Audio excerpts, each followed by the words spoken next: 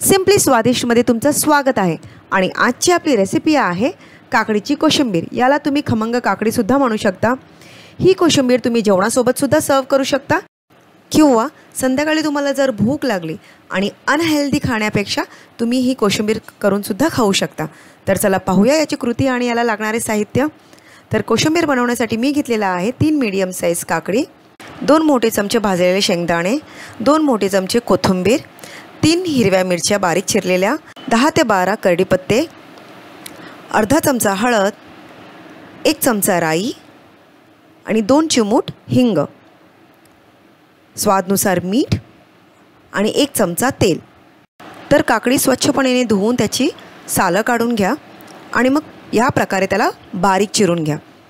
आता एका पॅन मध्ये 1 चमचा तेल घ्या। आता आपल्याला फोडणी द्यायची आहे। तर फोडणी देण्यासाठी आपण घेतलेला आहे कढीपत्ता,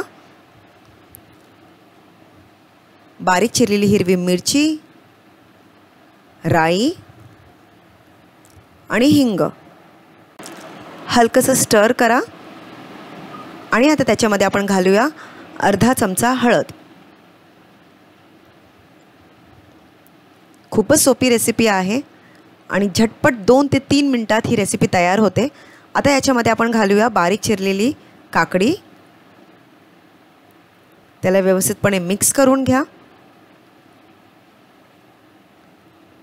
आता त्याच्यामध्ये आपण घालूया भाजलेले शेंगदाणे, कोथिंबीर आणि चवीपुरता मीठ। आता त्याला मिक्स करून घ्या आणि ही तयार झालेली आहे आपली खमंग काकडी। मिक्स केल्यानंतर गॅस स्विच ऑफ करा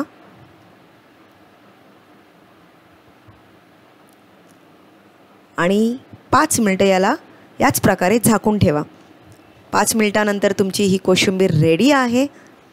सर्व करा जेवणासोबत किंवा तुम्हाला जर भूक लागली असेल तर एरवी सुद्धा तुम्ही कुठल्याही वेळेला हे बनवून खाऊ शकता। खूपच हेल्दी आहे आणि खूप लाईट सुद्धा आहे। जर आणखीन चव हवी असेल तर तुम्ही थोडंसं लिंबू सुद्धा पिळू शकता। तर ही तयार झालेली आहे आपली खमंग काकडी।